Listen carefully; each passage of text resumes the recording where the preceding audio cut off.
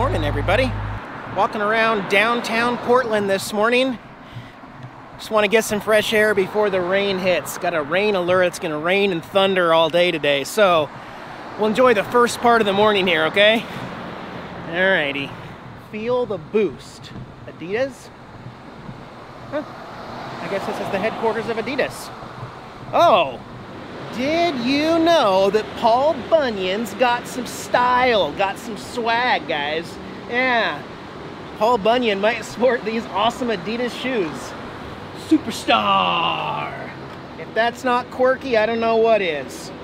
Huh, so the headquarters of Adidas is here in Portland, Oregon. Very cool, how about that? They do have that big Paul Bunyan statue right down there in Kenton, so that makes sense. Cool. Well, I don't know if there's a visitor center or not. I'm gonna look around a little bit. That's a negative. It's just corporate offices and parking garages. I'm gonna go across the street though too. So I just wanna let you know. I went into the office there across the street, kind of hard to get to because of the construction. There's nothing here except offices. That's too bad. So, you know any magnets I can have? No.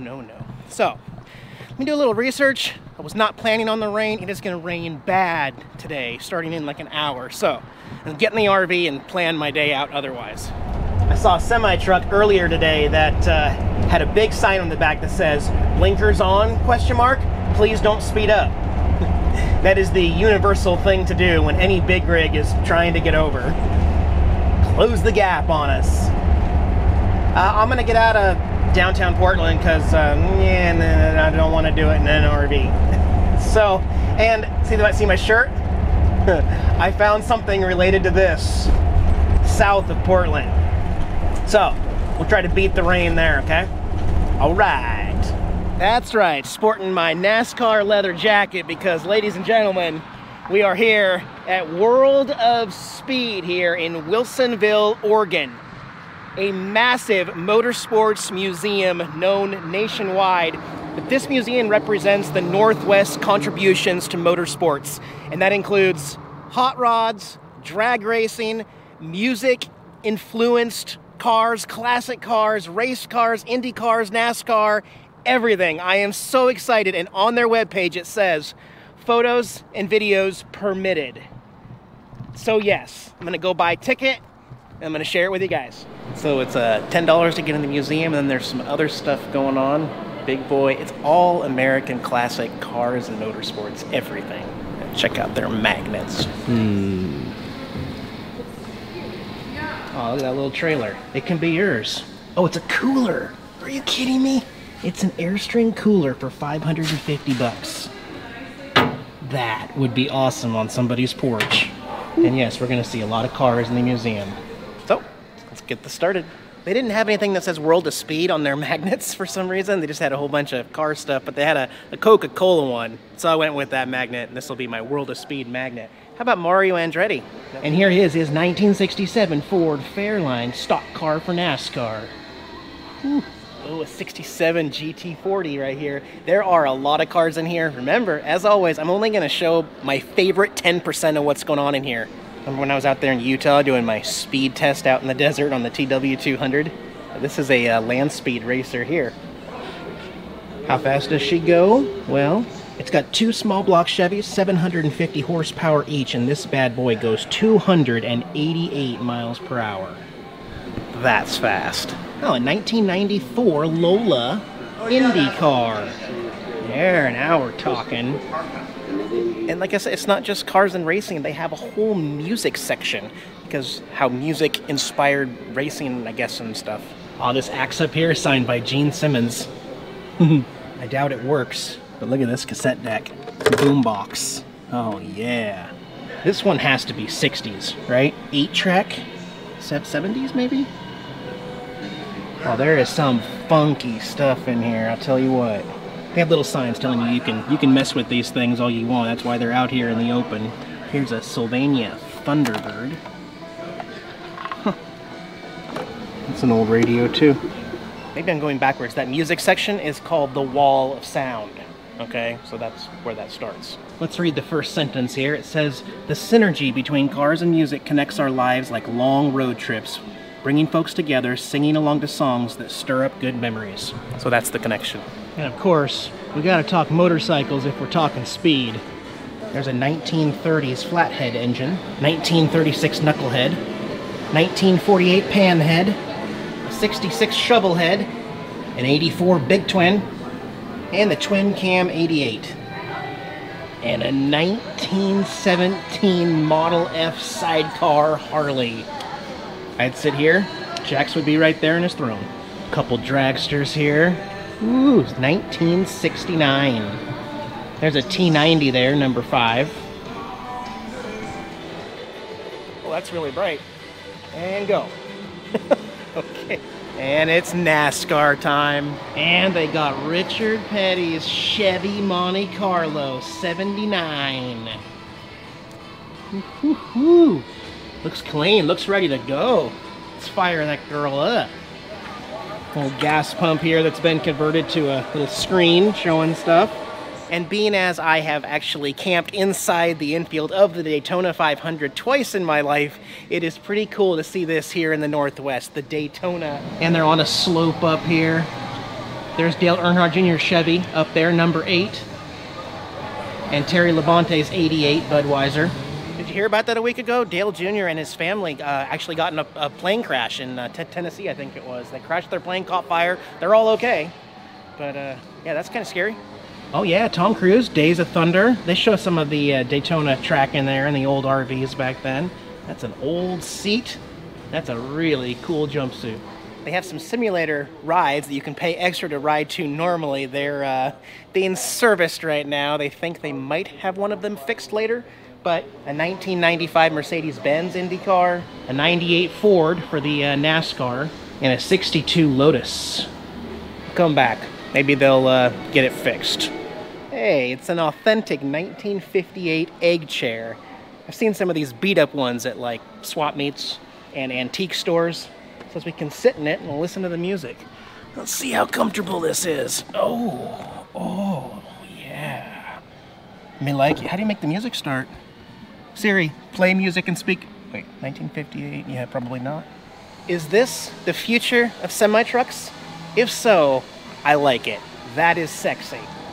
Look at that. It's all about being more aerodynamic to get better fuel economy. So they did away with the side mirrors so that it's more aerodynamic, and then they use cameras to be able to see what's behind you and to the side. And that sign down there says it has Run Smart Predictive Cruise Control. It's nice, it's nice. You don't gotta be big to be fast and successful. They got 3 Mini Coopers. The 1960 Scrab Offenhauser, the very first Formula One race car. Okay, these cars are not very fuel efficient.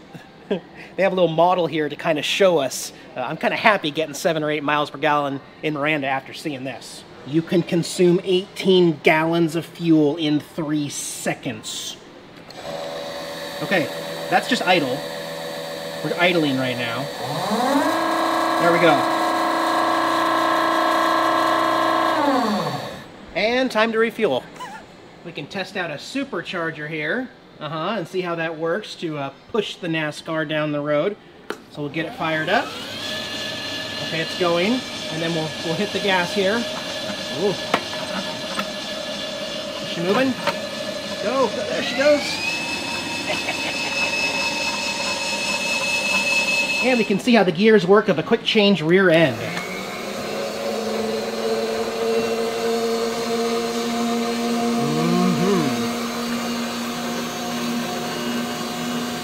And the turbocharger here. Get a look at that guy cutaway there. We'll hit the gas here. And there she goes. Oh, Bucky's Speed Shop. I wonder if they've got a turbo V10 for Miranda. Well, I do see some header gaskets. We're going to need some more of those soon. Don't remind me. Don't remind me. Look at this garage. All sorts of toys. Always good to have an extra big block. Or 7. Well, I got me a turkey sandwich. I'm going to wait and see if they can fix that simulator. See if they can.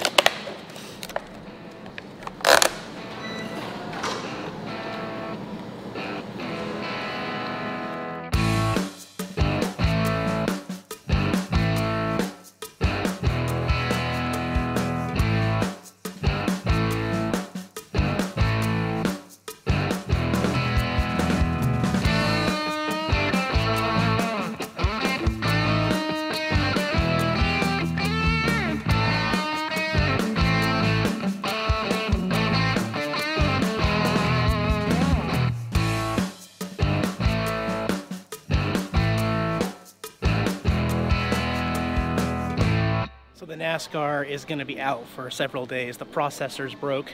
At least I got to sit in it and try it, and it was fun to ride the Lotus. Very, very much worth it, I think. Pretty cool spot. Pretty cool place. I'm going to head on out, guys. It's been nice. Oh, it is pouring rain outside. Well, you know, either way. Made the most of it, right? Got to see something cool.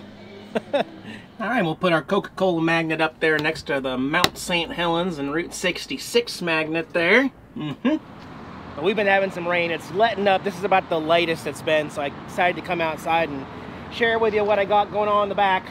I do have my cover, and as you can see, the water beating right off it, no problem, keeping the bike dry underneath.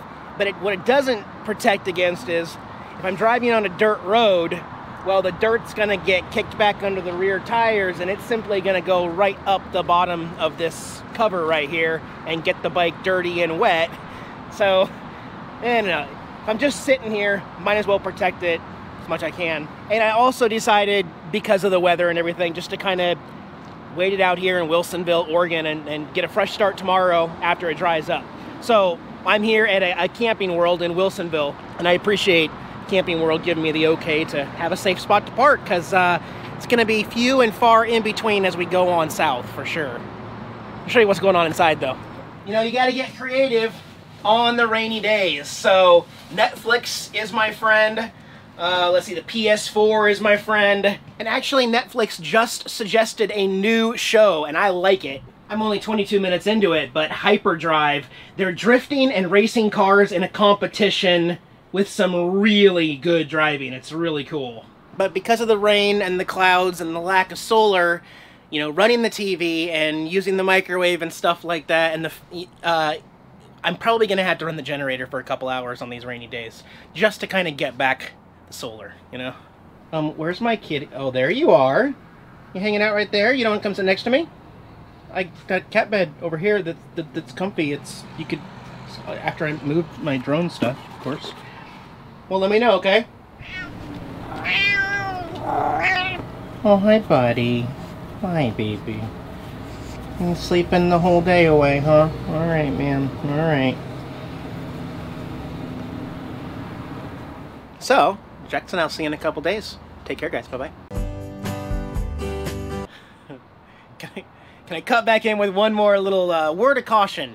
If you find yourself staying at Camping World, boondocking in Camping World, you're going to sleep overnight during the business hours of Camping World, I highly suggest you to lock the doors of your RV, as you may have customers coming around thinking that you are an RV for sale. Even if you park near the service center, customers will walk the entire perimeter and they think that they should just be opening every single door on the property. Okay, so I mean, it's just, I guess, part of the life of living at Camping World for the night. But yes, lock all of your doors. Every single garage door, cam lock outside. Lock the entire RV up, or put a note on the door that says occupied, not for sale. Maybe. Cracked me up though. All right. Good night, guys.